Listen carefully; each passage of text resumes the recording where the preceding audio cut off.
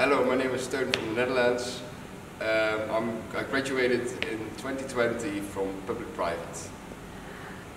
So my project is called Teunland. It's a world I created which is actually derived from the need, the urge to create things. And most of the products are made with material I have around. The material that I have around is mostly from the trash.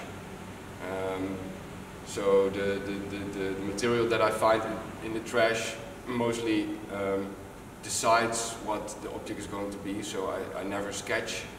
I just take wood or pallet or paper or plastic, whatever I find, and I create. I let the material decide what the object is going to be. And mostly the objects are based on what I need at that point. So if I need a new closet, I make a new closet, if I have the material for the new closet.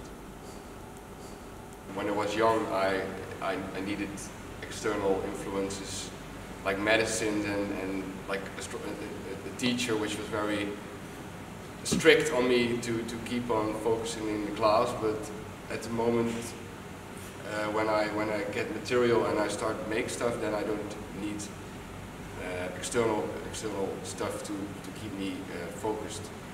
So the project, I really stayed true to myself and really close to myself. It's really something that I really like. I just like to make stuff, and if I make stuff, I get happy and I forget everything around me, and I just get lost and I forget the time. There's no phone, only music, and I just create.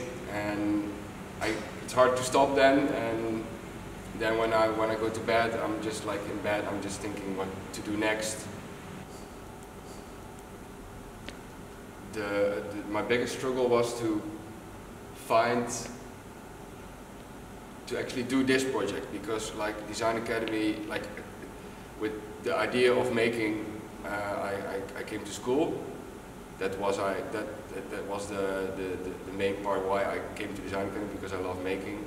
And like the first year there was still a lot of making, but the second year there was a lot of conceptual stuff involved, which was for me very hard. I learned it. My second graduation project is a very conceptual project, but it was very. I was like with this project. It was very all the time. I was searching for something to relate, so this thing is solving this, or this is talking about a problem about, I don't know, waste and industry. So every week I came to school, and then I had this object with a sort of like nonsense conceptual part with it, and then my teacher said, "I told you just make stuff and just produce, because that's what makes you feel happy." So that was the hardest part for me, to just make stuff, because that's something they tried to teach me during the 4 years of Design Academy, to make stuff based on a concept. So now it's still a concept, but it's different. Well, I'm very lucky that I graduated right before COVID, so I graduated in January. So for me, the workshops were still open.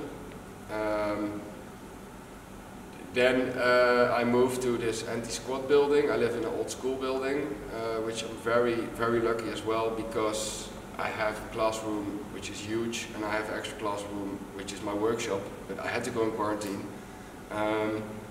So I had to stay 10 days at home, which for me was fine, because I have my workshop at home. So I picked up some old wood, and now I'm making a dining table at home in my home. So I think that's a possibility that COVID sort of gave me. In 5 years, I would like to be running my own studio. Like at the moment, it's going quite well.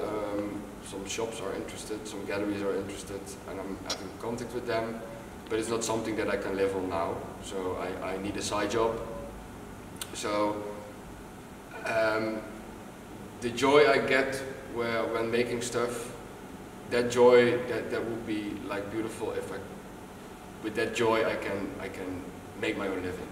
So I can earn all the money that I need, just like I don't need a lot of money, just the money to pay my rent and to pay my food. And I think that would be like that would be beautiful if I can manage to do that.